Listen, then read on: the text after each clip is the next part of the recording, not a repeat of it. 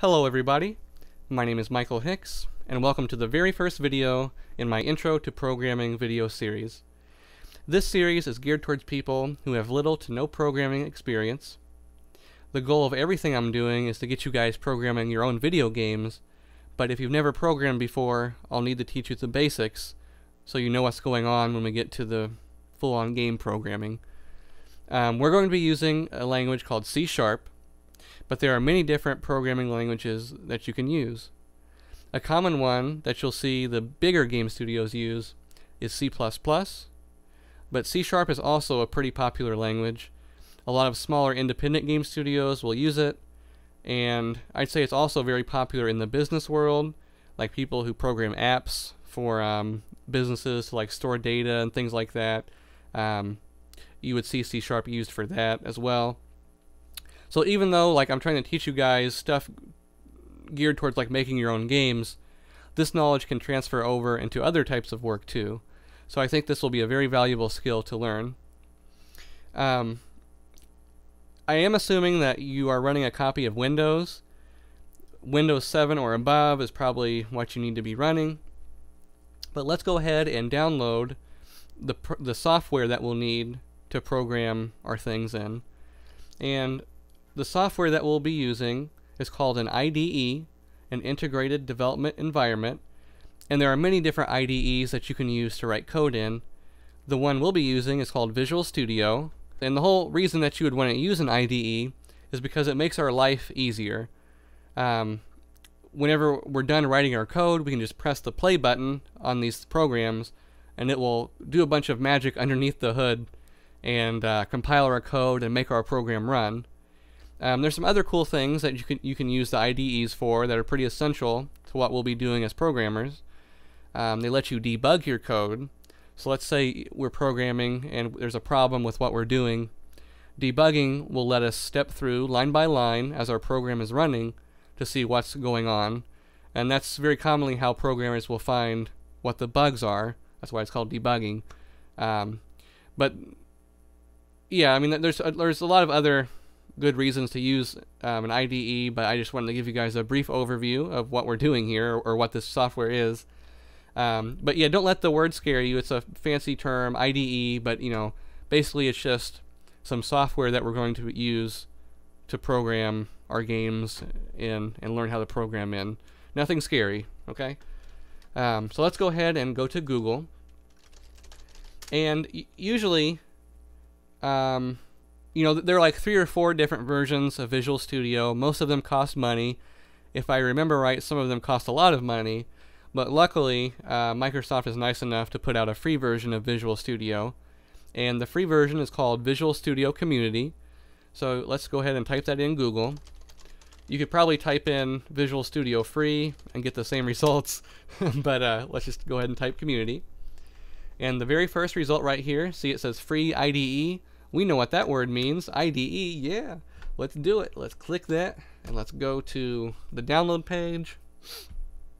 And yeah, we have a big button right in our face that says download VS Community 2017. Go ahead and click that.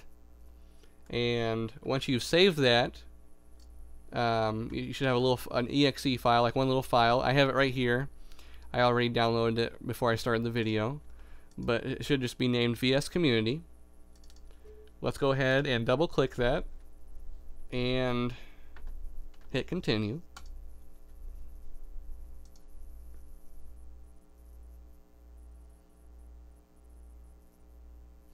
And this box should pop up, and basically what it's doing, it's loading a bunch of different options for what version or what things we want to install with Visual Studio. If you remember earlier, I said that there's many different programming languages, and there'll be some options to install like C++ stuff, a whole bunch of other things, but we want C#. So go ahead and hit install right here, Visual Studio Community install. And here's all the options that I was just talking about. Don't worry about anything. The only thing we care about is .NET Desktop Development. And what .NET is basically a library of code that makes our lives easier as programmers. Don't worry about the specifics, just know that It's a bunch of pre-made functions that we'll call to make things easier for us, right? And if you see on the right side here, it says C# and Visual Basic is included in this. C# is what we need. And at this point, we'll just hit install down here. And I'm going to stop the video because it's like a 3 GB download. But once you guys have got this installed, resume the video and we'll go from there. So I'll see you in just a second. Alright everybody, we should have the Visual Studio software installed by now. You probably had to restart your computer. Hopefully that wasn't too painful. But let's go ahead and start it up. When you hit start, you probably will see it come up right here highlighted. But if you don't, just type in Visual Studio 2017. And make sure you click Visual Studio 2017 and not the Blend version. That is not what we need, so go ahead and hit that.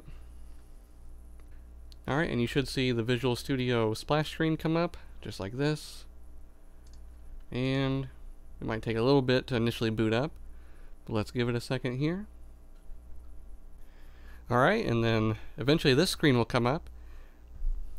Eventually you'll probably want to make an account to sign in with this. I think eventually it'll ask you, or basically force you to register the software. It's still free, but eventually you'll need to sign in. But for now, let's just say not now, maybe later. Alright. They're going to get things ready. Thank you for your patience. And we should see another window in just a second. Alright, and then we have a few more settings to set here. Let's go ahead and set our development settings to Visual C#, because that's the language we're using. And then the second thing here is more of a personal preference. This is the color scheme that you want Visual Studio to show as. So do you want it to be a white window, or do you want it to be a black window? I find that when I'm programming, I'm looking at the screen so much that when it's like a bright white window, it hurts my eyes.